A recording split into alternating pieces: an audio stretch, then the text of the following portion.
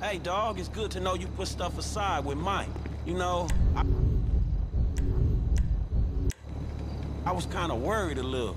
Like I said, I thought of his children, and in a way, you're one of his children. The one he shares with me. Thanks, man, I guess. Really, if I'm completely honest with you, Brad was a bit of a dick. The dude who got killed? Yeah, I mean, would I have done it one day? Maybe. Probably. Probably likely. Wouldn't have done it in such an underhanded fashion, and the authorities wouldn't have been involved, but yeah, bit of a dick. So all this was over a guy neither of you really liked? Well, the principle was the thing, and if I'm anything, I'm a man of principles. Hey, I'm happy you got over your principles. And thank the universe Brad was a dick.